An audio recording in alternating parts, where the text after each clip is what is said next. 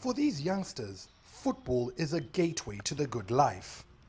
They all dream of being the next big star to come out of Aces Academy, Zimbabwe's oldest football school. It's produced some of the players who helped Zimbabwe make it back to the Africa Cup of Nations after a 10-year absence.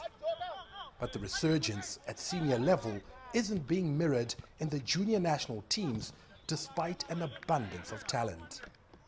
Our football administrators don't have the ability to organize themselves in a manner that will enable this country to identify its best players and to bring them together and train them and prepare them for these tournaments. And as a result, we underperform when it comes to tournaments like under 17s, under 20, and so on. Consequently, a number of cadets learning their trade and craft here are frustrated by the lack of opportunities. They select players from their clubs. They don't look at all clubs. They just select their teams only. So that's the problem. The under 20. I think they need to employ a coach from other country. But that's unlikely to happen under a cash-strapped Zimbabwe Football Association, which has come under fire.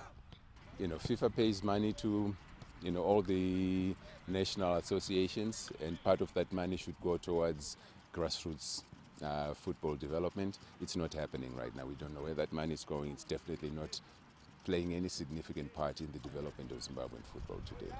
But there is reason to still believe. Last year, there was under 18 Zimbabwe, which were a Region 5 competition. Some of our players, like 6 players, went for that tournament, and they came with a gold medal.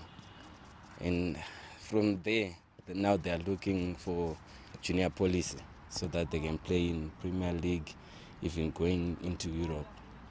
With good governance becoming a key tenet in global football, local administration is also expected to improve.